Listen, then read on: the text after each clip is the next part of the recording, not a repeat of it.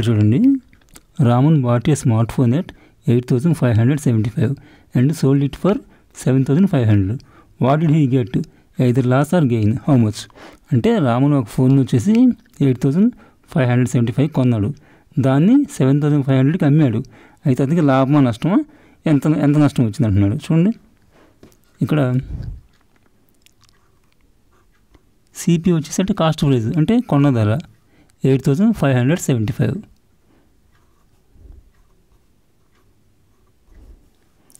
SP అంటే అమ్మిన ధర, సెల్లింగ్ ప్రైస్ వచ్చేసి 7,500.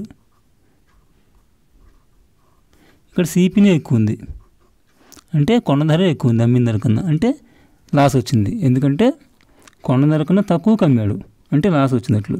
ఎంత లాస్ అంటే ఇందులోంచి తీసివేయండి. చూడండి, 8,575 మైనస్ 7,500.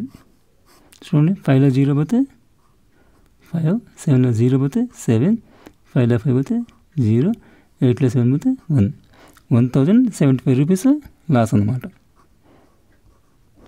అట్లా.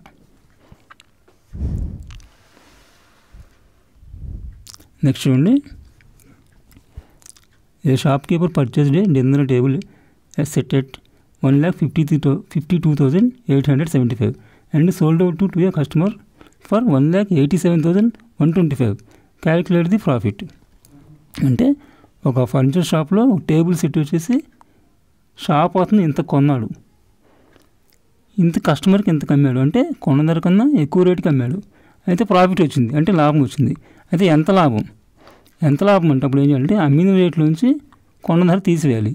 చూడండి, ఎస్పి వచ్చేసి అంటే అమ్మిన ధర, సెల్లింగ్ ప్రైస్ 1,87,125.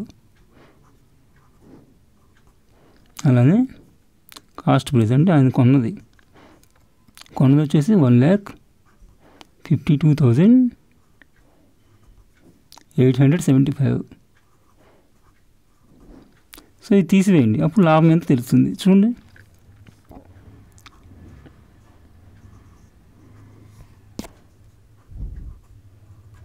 మైనస్ 1,52,875. చూడండి, 5లో 5 పోతే 0, 2లో 7 పోతే అంటే 12 బారు తెచ్చుకుంటే 12 అవుతుంది. 12లో 7 పోతే 5. ఇక్కడ 1 బారు పోయింది అంటే 0 ఉంటుంది. ఇప్పుడు ఈ 7 నుంచి 1 బారు తెస్తే 10 అవుతుంది. ఈ 10లో 8 పోతే 2. ఇక్కడ 6 ఉంటుంది, 1 బారు పోయింది కాబట్టి. ఈ 6లో 2 పోతే 4. ఇక్కడ 8లో 5 పోతే 3. 1లో 1 పోతే 0. అంటే ప్రాఫిట్ వచ్చేసి అంటే లాభం వచ్చేసి 34,250. అట్లా.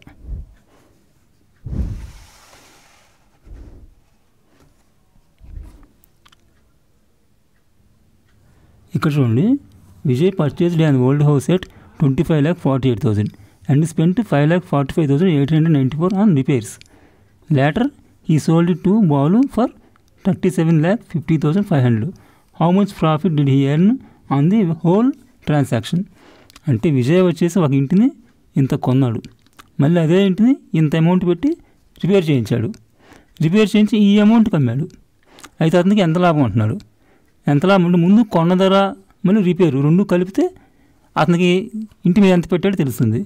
చూడండి, ఇక్కడ కాస్ట్ వచ్చేసి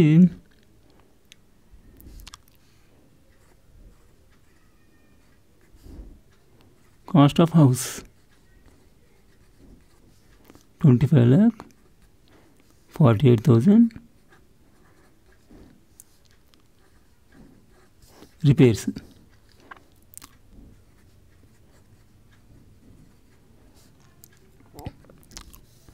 5,45,894.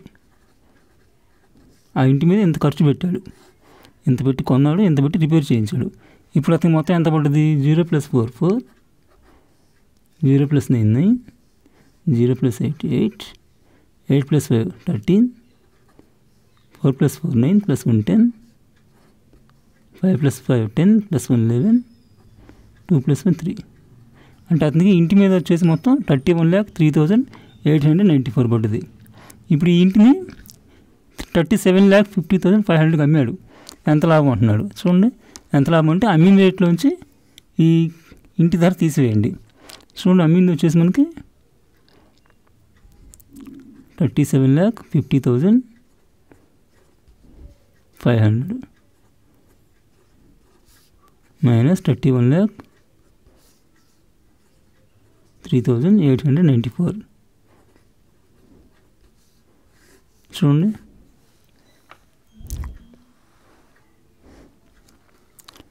జీరోలో 4 అంటే 10 వస్తుంది. బార్ తెచ్చుకుంటే 10లో 4 పోతే 6, ఇక్కడ 9 ఉంటుంది. 9లో 9 పోతే 0, ఇక్కడ 4 ఉంటుంది. 4లో 8 పోతుంది కాబట్టి ఇక్కడ నుంచి బార్ తెచ్చుకుంటే 10 14 అవుతుంది. 14లో 8 పోతే 6, ఇక్కడ 9 ఉంటుంది. 9లో 3 పోతే 6, ఇక్కడ 4 ఉంటుంది. 4లో 0 పోతే 4, 7లో 1 పోతే 6. అంటే అతనికి లాభం వచ్చేసి 6,46,606.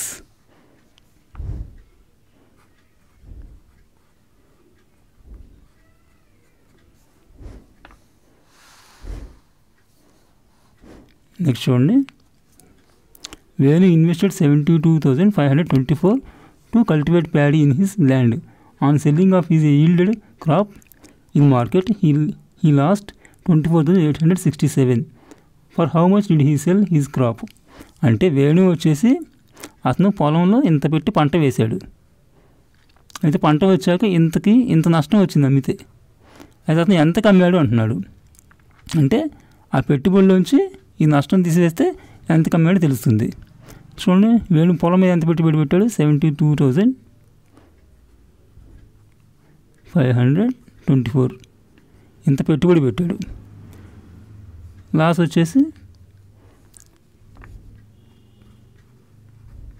ఇన్వెస్ట్ ఇది లాస్ వచ్చేసి 24,867 తీసివేయండి. ఇక్కడ 14 బార్ తెచ్చుకుంటే 14లో 7 పోతే 7, ఇక్కడ 1 ఉంటుంది.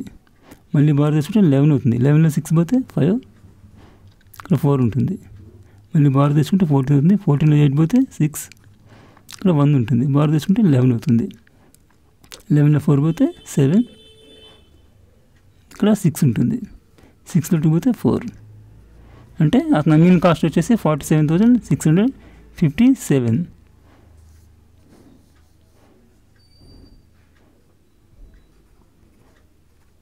He sell his crop at rupees 47,657 అట్లా.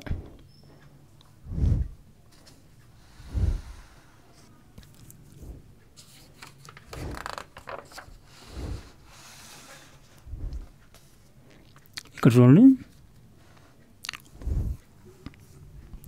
Arjun is owner of a hotel and at the end of a particular day he received 58,524. Then he calculated that he earned 7,524 profit. How much money did he invest on that day? అంటే ఆర్జన్ ఒక హోటల్లో కౌంటర్లో డబ్బులు లెక్కవేయగా ఎంత ఉంది? 58,524 ఉంది. అయితే అతను లాభం వచ్చేసి 7,524 లాభం వచ్చింది. అయితే ఎంత పెట్టుబడి పెట్టాడు అంటే మొత్తం అమౌంట్ ఉంది, లాభం ఇచ్చాడు. అందుకే ఎంత పడ్డదో కనుక్కోమన్నాడు. చూడండి, ఇప్పుడు తీసివేయండి. చూడండి, ఇక్కడ 58,524 - 7,524.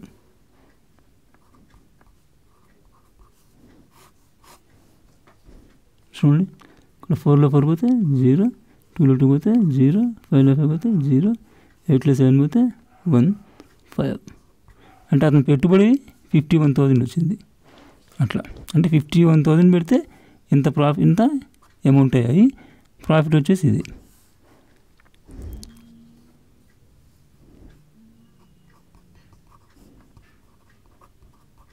Is invest on the day equal to 51,000.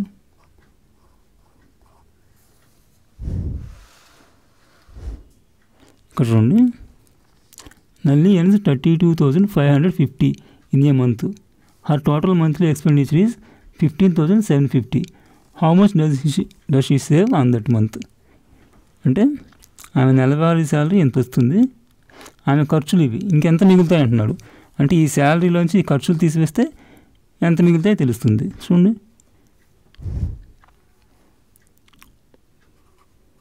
$32,000 minus 550 minus 15,750. చూడండి, తీసేస్తే మనకి 0లో 0 పోతే 0, 5లో 5 పోతే 0, 5లో 7 పోతే కాబట్టి ఇక్కడ నుంచి బార్ తీసుకుంటే 15 అవుతుంది. 15లో 7 పోతే 8, ఇక్కడ 1 ఉంటుంది. మళ్ళీ బార్ తీస్తే 11 అవుతుంది. 11లో 5 పోతే 6, ఇక్కడ 2 ఉంటుంది. 1 బార్ పోయింది కాబట్టి 2లో 1 పోతే 1. అంటే హర్ సేవింగ్ ఈజ్ 16,800.